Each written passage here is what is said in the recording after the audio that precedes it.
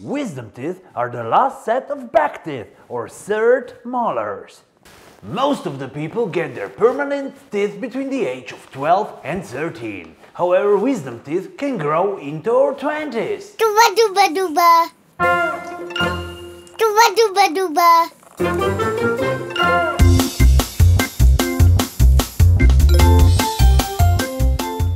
You can often see people in high school or even later having problems with their wisdom teeth.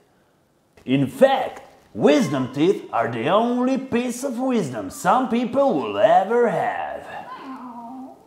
Most of the people get all 4 wisdom teeth, although some teeth may not erupt at all or erupt just partially.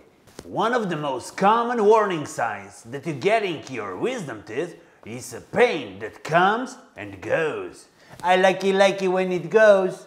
Other common symptoms would be bad breath, bad taste, sore jaw and swollen gums.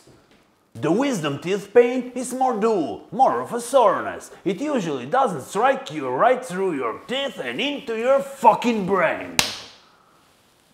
Wisdom teeth are also harder to reach since they lie in the back of our mouth, which makes them harder to clean and exposed to plaque diseases. So, what can you do if you get a swollen jaw? You can apply hot or cold compress with 20 minutes on, 20 minutes off.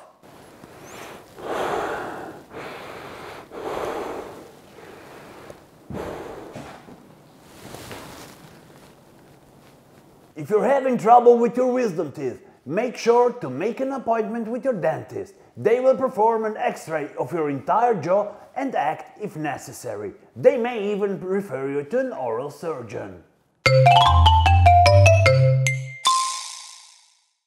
I like it when it goes.